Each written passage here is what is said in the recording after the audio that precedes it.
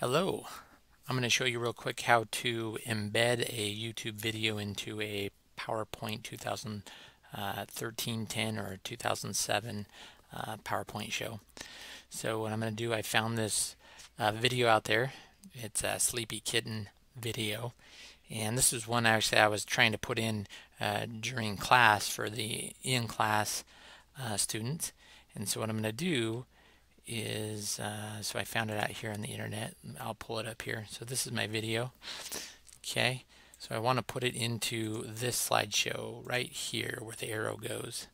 Okay, in order to do that, I need to have the easiest and best way that I've seen that people have done it. They use the developer tab. If you remember, you have to go over to the file menu under options, under customize ribbon, and click the developer box right here. Make sure that's selected and hit OK so you can have the developer tab. And then what you want to do is you want to go over here to the little screwdriver and wrench button here in the middle where it says controls, right above that. It's going to show you a bunch of different controls you can add to a PowerPoint. The one that we want to use is called Shockwave Flash Object. Okay, so we're going to click on that, select it, hit OK, and then we see our cursor is now a plus sign here. We're going to go ahead and draw a rectangle there. Okay, and that's going to be where the video is going to go. We want to go ahead and go back to our YouTube video that we have. We're going to go down here to the bottom.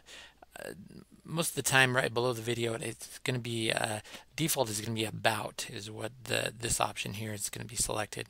What we want to do is we want to click share, and then down here where it says share this video, we want to click in the middle. It says embed. Okay. Okay, and we want to unclick show suggested videos when the video finishes. The only option we want to click here is use old embed method. Okay. So that's what this right here needs to be selected so it has the right code. Okay, and so what we're going to do from that is we're going to go up to the web browser, up to the URL. We're going to go ahead and copy that web browser, the URL up, the address, go over to our PowerPoint. Okay.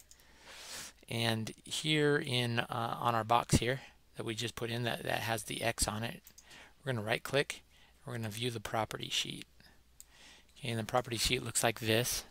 We're going to go down to the movie right in the middle where it says movie, and we're going to paste in the URL. Okay.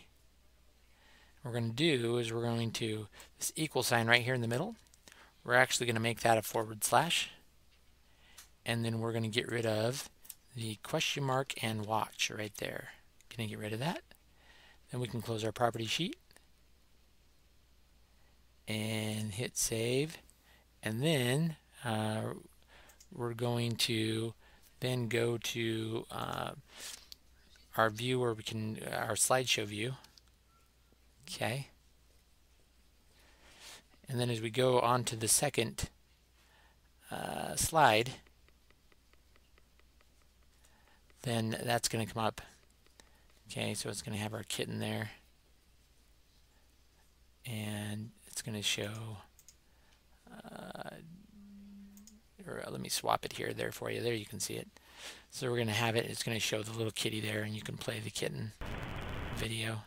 It's going to be pretty quick. You need to have internet access to do this though, so that's something you need to have. So that's how you enter your videos from YouTube into the PowerPoint.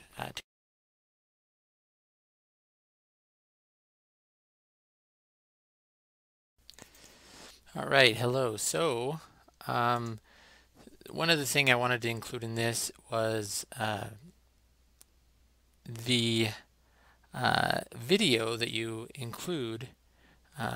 So once you've got your video in there, you are going to have to save. As you save your PowerPoint, you may need to save it as here, I'll show you here. You may need to save it as a PowerPoint macro enabled presentation. And what that just gives it the ability to save it with the code for the video in there.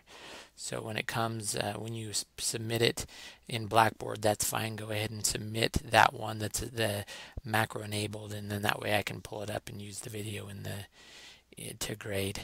And so just a note that you may need to save it as that. It'll actually tell you that from the beginning. So it won't let you save it as just a normal presentation. It'll give you a warning.